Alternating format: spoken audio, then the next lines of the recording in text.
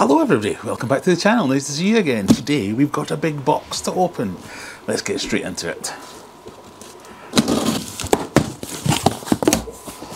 Unless I'm very much mistaken, and it doesn't look like I am, this is a big box of aquatic plants that I have ordered.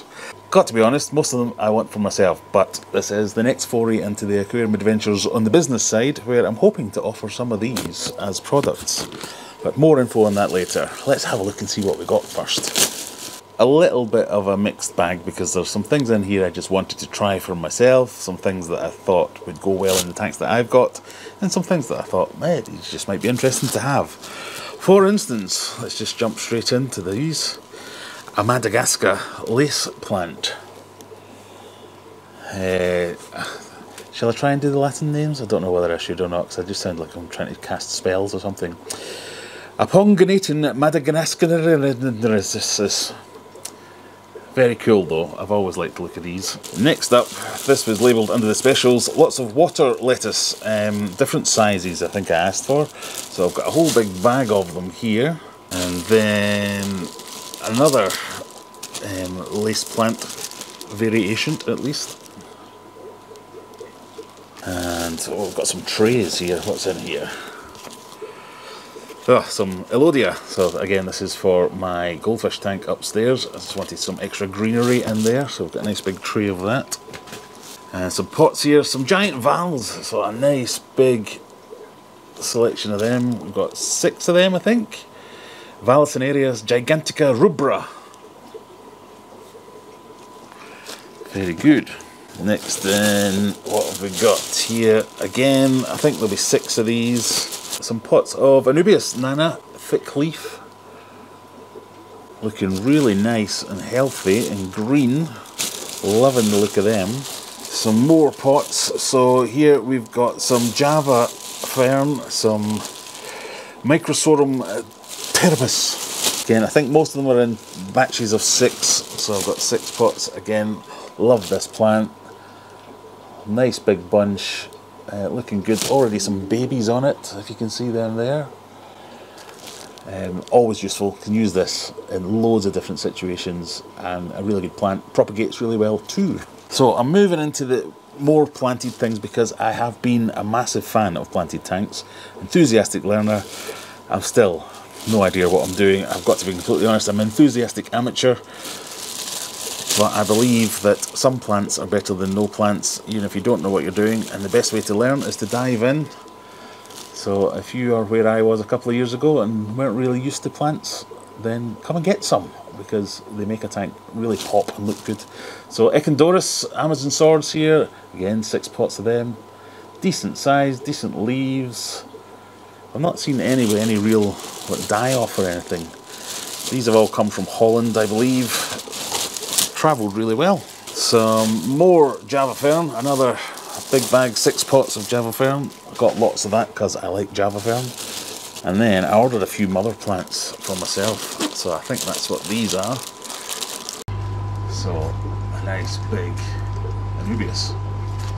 Yeah, some more mother plants here. Again, mother plants being big, impactful straight away. This is a big crypt of some description. I mean, I only ordered these a few days ago. I already can't remember what I ordered. Yeah, big crypt. Imagine that as a centerpiece, nicely tucked into some wood or some rocks. Or you can split it up and make lots of little plants.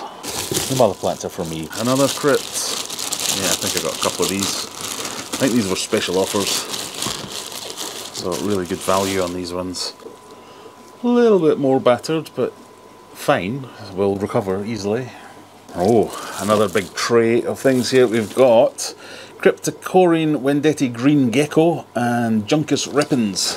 Juncus Rippens is this. I got this to carpet once in an old discus tank, and it worked really well. I think it fills out really well, spreads really quickly, can work wonders in a planted tank. And then the Crypt Gecko, not gonna lie, was won over by the gecko part of the name. Nice smaller crypt So 6 of each of them. What have we got here? Crypt, Picelli Pink and Willisii. A lot of these crypts, they look quite similar on the face of it. I think in my experience, which again isn't much, takes quite a while before you actually see the differences, so you get them to grow in a little bit. You see the colour start to come out, the different sizes and shapes. But again, no complaints about how healthy all these look.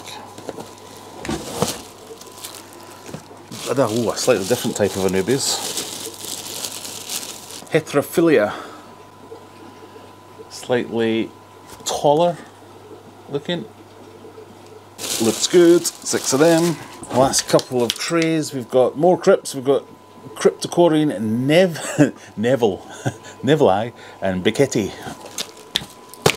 Here's the Nevillei, a little bit smaller, narrower leaf, and the Becchetti,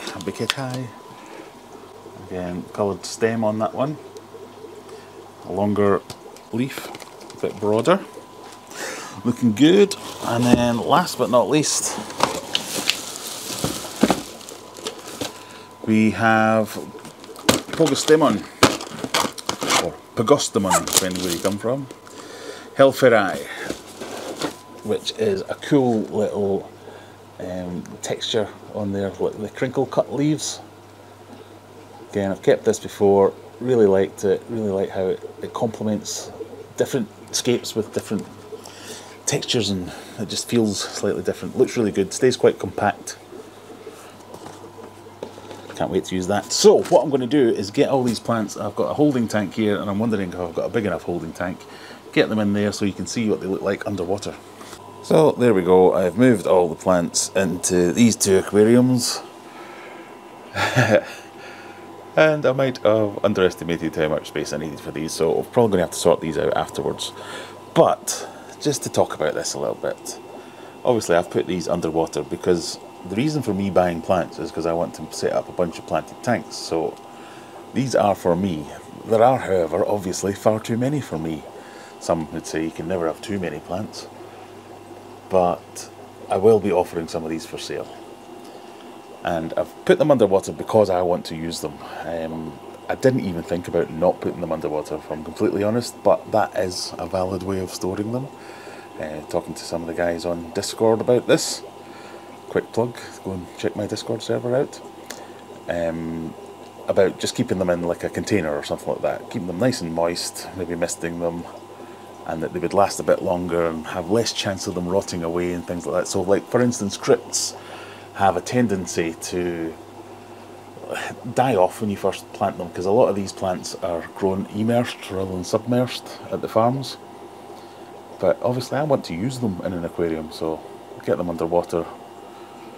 I'm starting that process now, so if you were to buy some of these, then yeah, they might not be in the best condition by the time you get to them because I have submersed them, but I want to be completely honest. So if you buy these plants, you will not get any guarantees that there won't be any snails. I mean, there's no snails in these tanks, but I do have snails in the fish room and they get bloody everywhere, so if you were to buy them, they might have a snail on them, so the onus will be on you to do dips and things if you don't want snails.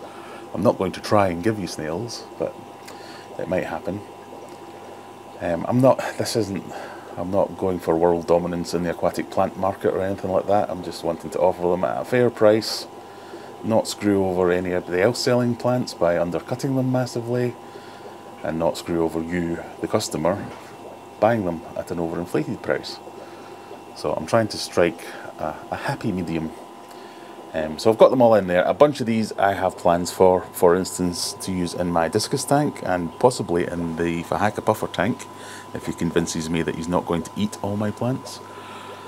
But yeah, I have excess. So these will be available on site, on my website, for order very shortly. So the discus tank as it is now, obviously there are quite a few plants in there. I just want to get a few more plants in there, as well as some of my other tanks, setting them up a bit nicer rather than having bare tanks, which there's nothing wrong with, and I'm not making any digs at people who keep bare bottom tanks, because I do that too. I'm just wanting to make my fish room a little bit nicer and do up some more tanks.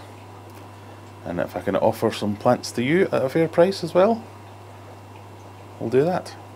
there you have it. We have a bunch of plants. That was pretty much all I wanted to say about today's video. It was more of an unboxing rather than anything else. I'm happy because I've got loads of plants, and who wouldn't be happy with loads of plants? If you like this kind of thing, stick around. There will be more plant content when I decide which ones I'm going to keep for myself and plant and where. So click that subscribe button if you're interested in seeing that. Come and join me on a Friday night at 9 PM UK time. Every week we do a live stream. You can make suggestions, make requests. Maybe if there's a plant you want to see, you're finding hard to get, I might be able to get it, let me know. But thank you very much for indulging my little side project. See you in the next one. Bye!